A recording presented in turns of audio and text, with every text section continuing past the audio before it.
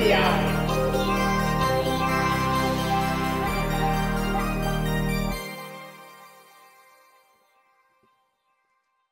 On NPI brought to you by DigiKey, and this week it's from Espressif. Lady Ada, what is the new product introduction of the week this week? Okay, so this week, so normally I pick something from digikey.com/new, and this wasn't there, but I was personally interested in it, and it is kind of a new product, and we haven't covered a lot of espresso chips. So I thought I'd show you guys what I've been looking at and studying recently, which is the ESP32-C6 new chip series from Espressif. You know them for the ESP32 and the ESP32-S2 and S3 and C3. Well, the C6, it's not actually like that new. It's actually been out for like a couple months. But one thing I've definitely learned about Espressif is it takes about like a year until the software and firmware support for their chips and modules to be like really solid.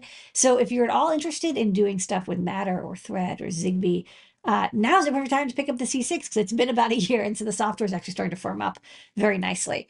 So first up, the ESP32-C6 is part of their Wi-Fi chip family. This one has Wi-Fi 6 support as well as your standard Wi-Fi, everyday 2.4 gigahertz. It also still has Bluetooth Low Energy.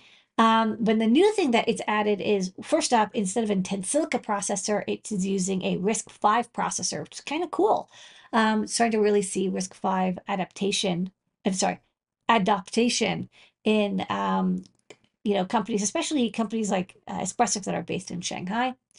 And of course, the new thing is an 802.15.4 radio module, which can do Zigbee, but also can do just straight packet-to-packet communication with 802.15.4. And that's kind of interesting to me because all this also just shares one antenna, which is like really nice. It's all 2.4 gigahertz, all sharing one antenna. That's the hard part of the engineering, and they managed to do a really good job with about it. It also is a super low power processor. It's kind of an update to the C3, which we've used. It definitely has more RAM, which the C3 was a little bit lacking in. So it's kind of nice that they bumped it up to half a megabyte of SRAM. You do have an external flash chip, but the module that I was showing earlier, that the one that you can buy the individual chip, but they also come in modules ready to go with QSPI or flash memory inside of them. And so the module that we're talking about has 4 megabytes of flash. So far, there's no PSRAM support. I don't think the chip maybe doesn't even support PSRAM. So it's not meant for like really big IoT, like processing heavy applications. It's meant for low power, low cost, light applications, but still want all the peripherals that you would want with an Espressif. Also doesn't have as many pins as like the S2 or S3. It still has a lot, but like just to let you know, definitely has a little bit more than the ESP32, but less than the S2 and the S3. Okay. So like I mentioned, it still has the Wi-Fi support you know and love.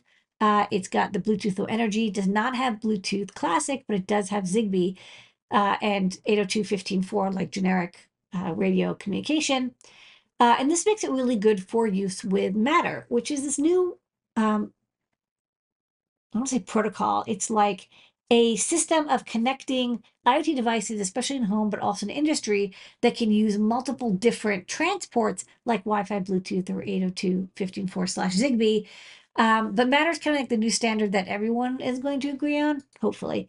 A lot of companies have signed on to it. So like Google Home and Amazon will chat about AWS IoT.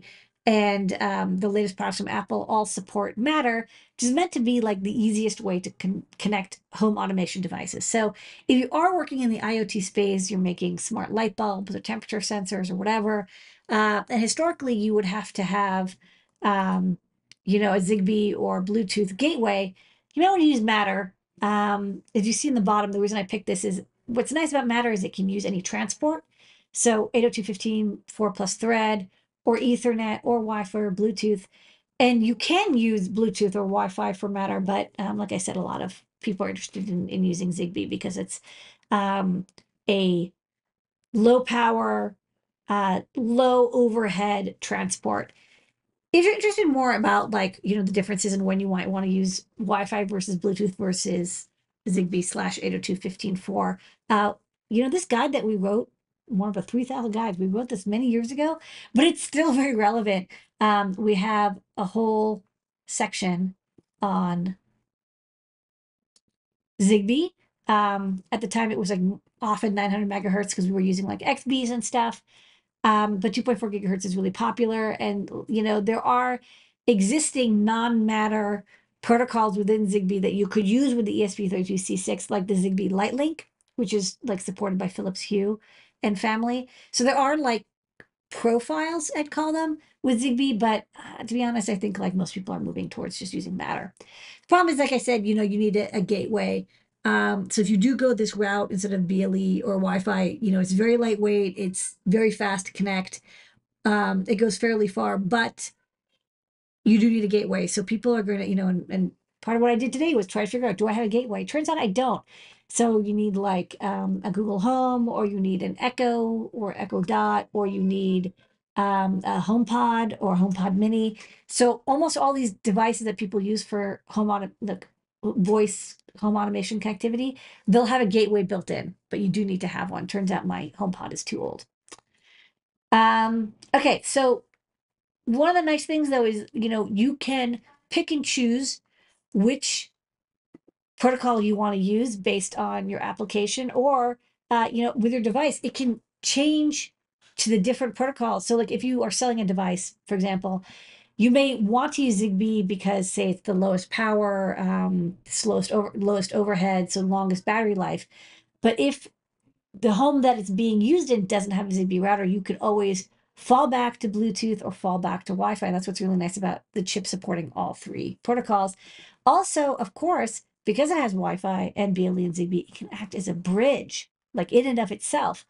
So if you set up your device and it acts as like a Zigbee Matter device, it can also funnel other Zigbee devices to a Wi-Fi network if it's set up with the SSID and password. Okay, so the next thing is you're like, okay, this sounds great. I want to get in this. This is the new hot thing. Matter. It matters. You'll need to use the ESP SDK, also known as the ESP IDF. I think 5.2 is the latest version. I'll say at this moment, there's no Arduino support for programming Matter. So you'll have to use the bare SDK. Not that that's complicated. I think you can use Platform IO. They also have instructions for every operating system. But this is kind of like, this is a C path. You're going to have to make sure that you've got drivers, that you've got, um, you know, um, your tool chain set up. It's a lot of command line work. Another thing you could try, which I did really fast, is there is a zero code interface specifically for Matter, but it also, I guess, works for other stuff too. That Espressif is setting up, which is kind of neat because I'm always into zero code writing. So this NPI also is covering a little bit of this. So they have a lot of different ready to go profiles that you can use. And as I was doing this, I was like, oh, I wanted to use the GPIO plug, just like indicate on or off, whatever. And then realized that they don't have the individual support for the C6 yet in zero code. They do for the C3, so the C6 must be coming soon.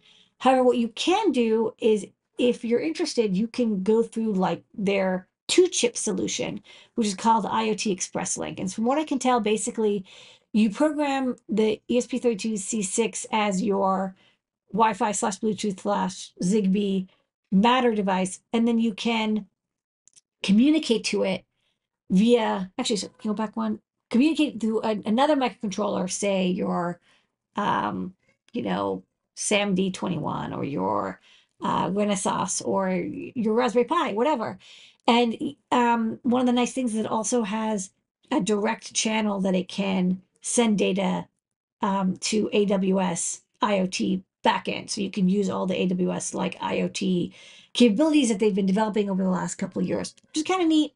Of course, you'll have to have AWS account. You'll have to, pay for the services. But it is a way to get your temperature or humidity data or your control straight into a dashboard through this partnership that Espressif has with AWS. If you do want to do that, you pick, you can pick the module or the mini or the room.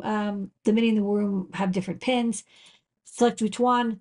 And then what's neat is that they're actually using web serial in a browser. So you use a Chromium browser, and then you can configure it. I skipped over the configure page. You can configure which pin you want connected to like the LED or the temperature sensor, whatever.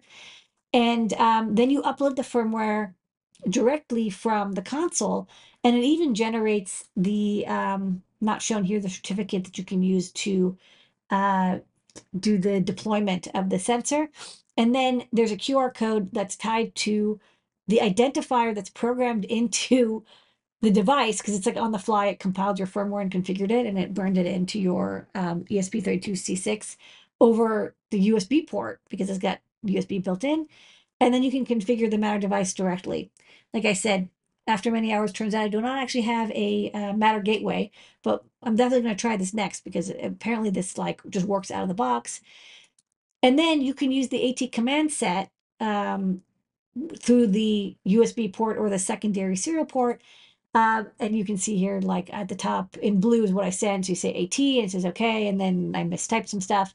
You can say AT plus Matter start, and we'll actually like begin the Matter protocol, and you can set um, characteristics and get characteristics and set alerts and get alerts. You can actually basically, you have like a Matter device that you can communicate with over AT commands, which means you can use any microcontroller or just your desktop computer if you want to just experiment with it.